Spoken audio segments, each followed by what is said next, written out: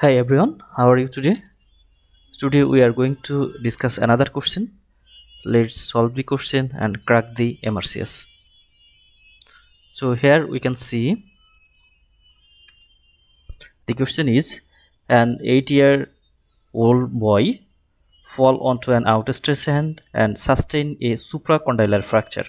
In addition to a weak radial pulse, the child is noted to have loss of pronation of the affected hand, which nerve is compromised. So here we can see the key point is 8 years old boy, that is adolescent boy, then supracondylar fracture, weak radial pulse and loss of pronation of the affected hand. Here we can see first of all 8 years old boy, this is a small boy, and supracondylar fracture. So we have to see which nerve passes around the supracondylar region. In addition, weak radial pulse, that means proximal to this artery, proximal to the radial artery, there will be compromise of the blood supply or compression of the blood vessel, and last of all loss of pronation of the affected one.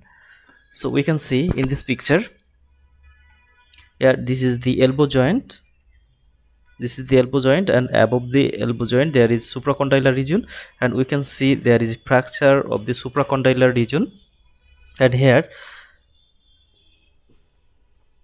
one artery and one nerve is going close to it. We can see first of all there is a nerve. This nerve is median nerve, and we can see a artery which is brachial artery. In the second picture we can see the brachial artery is compressed by the two fragment of the fracture.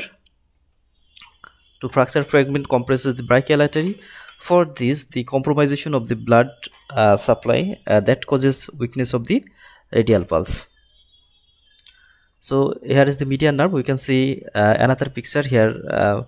They are showing the supracondylar region and fracture of the supracondylar region, and in this line it is the posterior view. We can see the picture in the posterior view. Here the median nerve, at the median nerve is going to the supracondylar region.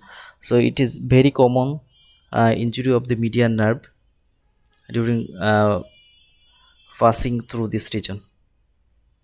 And here the brachial artery may be compressed due to it enters between the two fragment of the fracture fragment. So here is the median nerve. The supplies the following muscles. We can see here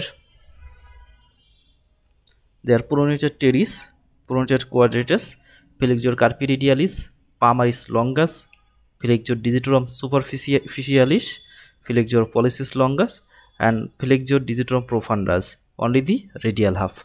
So here we can see it supplies important two muscles, pronator teres and pronator quadratus. So median nerve, it is responsible for pronation of the forearm.